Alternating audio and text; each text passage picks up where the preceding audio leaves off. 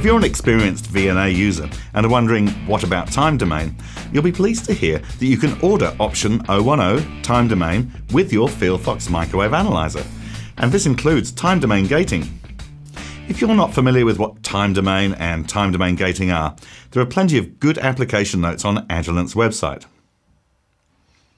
The test setup I'm using here is a little 20 GHz SAW filter connected to the FieldFox via two of these purple microwave cables.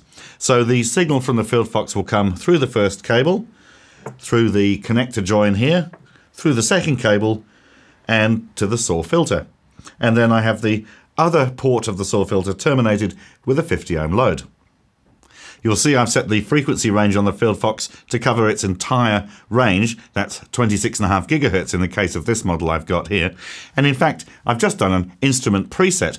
I'm not even going to perform a calibration because every FieldFox is supplied with a CAL-ready calibration where at the factory, a full S-parameter calibration has been performed at the reference plane of port 1 here. You can see here on the display we're measuring S11. That's the return loss of the entire measurement system. So this response here is in fact the return loss of both of my purple cables, the connectors, the launch onto the filter, and the filter itself. And the first thing you'll notice is that there's quite a bit of ripple on the return loss trace. This is typically characteristic of a poor match somewhere in the measurement system. And this is where time domain can be incredibly useful to try and identify any point in the measurement system that is not 50 ohms and is providing a reflection to the incoming signal. So I'll press Mesh Setup, Transform, and Transform On.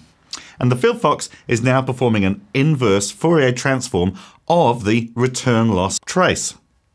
We're still measuring return loss on the y-axis in dB, but on the x-axis, instead of sweeping frequency, we're now displaying time, starting at 0 seconds on the left-hand side of the display and 3 nanoseconds on the right-hand side. Now, 0 seconds is our time reference, and that corresponds exactly with the calibration plane when we calibrated. Now, in this instance, we're using the CAL-ready that came with the FieldFox, so we know that 0 seconds is this point here. And as we move along the trace, we're moving along through the measurement system until eventually we reach the filter, which is this large response here in the middle of the display. Now, if you're wondering what all these other bumps are on the trace, I can quickly show you. This one here I know will be from the connector join here at port 1 on the analyzer.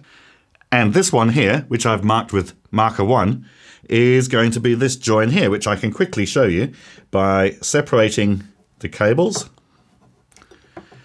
That's created an open circuit on the end of this cable, and you can see marker 1 there is on that peak. So we know that that distance from the reference plane, port 1, is the length of this first purple cable. I'll join them together again. And we can do the same test with where the second purple cable joins the filter. So I'll just undo that and create an open circuit again. And you can see I've marked that with marker 2. Again, the large reflection indicates the end of the cable, the open circuit. I'll put the filter back on. And finally, I'll do exactly the same, but for the output of the filter.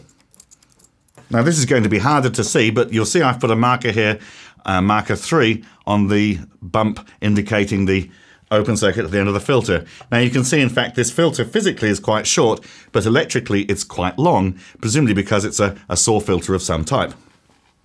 We'll put the termination back on the filter. So there are a few things we can learn from looking at the time domain trace.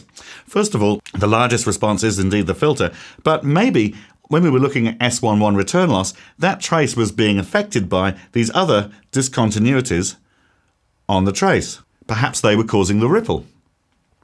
And now that we know the cause of these discontinuities, we might go away and perhaps improve the cables or the connectors or improve the design. But the FieldFox has an especially useful function called time domain gating. What time domain gating does, if I just turn it on, where these blue markers are, it keeps the trace. But to the left and to the right of the markers, it artificially sets the trace data to 0. In other words, it has deleted from the time domain response the non-50 ohm discontinuity effects that we don't want to measure when we're measuring S11. In other words, the cable, the connectors, adapters, etc. In fact, I've even trimmed the markers in close enough to negate the effect of where the APC 3.5mm connector joins the SMA female on the board. So we've removed the effect of the launch onto the substrate as well. So if I now turn off the inverse Fourier transform, but I'll leave the gating on, you'll see we're back in frequency domain again, but much of the ripple on the trace has now disappeared. In fact, the gating on-off button is still available, even in frequency domain. So I'll show you that is the response with the gating turned off, and you can see the ripple here caused by multiple reflections from the non-50 ohm discontinuities in the measurement path.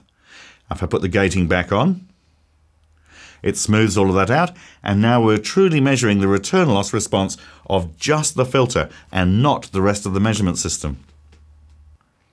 Time domain and time domain gating provide a tremendous insight into what's going on in your RF system. In this case, we're able to remove the effect of a few cables and joiners, which, to be honest, we could have removed anyway by calibrating at this point here. But when out on site, maybe this was a poor quality bulkhead connector, we would easily be able to identify that perhaps we couldn't see the antenna or the filter at the far end because of the poor response from this bulkhead connector. If we were only looking in the frequency domain, we would never be able to tell. But by going into the time domain, we can see these discontinuities. There's another valuable lesson we can benefit from by having time domain on our FieldFox analyzer, and that's the ability to measure good quality or poor quality adapters and connectors. Where these two purple cables join, I'm going to insert some $30 adapters that I bought. They're a pair of Type N to SMA connected back to back. So with the adapters now inserted, you can see this huge reflection from the poor match of these adapters. And in fact, if I go back to the frequency domain by turning the time domain transform off, you can hardly even see the response of the filter. In fact, you probably wouldn't know the filter is there. Even if I turn time domain gating on, it still makes very little difference. We still can't see the filter because there's almost no signal reaching it. It's all being reflected back by these adapters. So whenever you're doing network analysis or any microwave measurements, just spend a little more and get a decent quality set of adapters. And of course, as with every measurement on the Agilent FieldFox, we can save the measurement results as a PNG or trace file to the internal memory, an SD card, or a USB memory stick, along with the complete instrument state. For further information on the FieldFox microwave analyzers, application notes on time domain measurements, or further information on vector network analysis, please contact your local representative or visit the website shown below.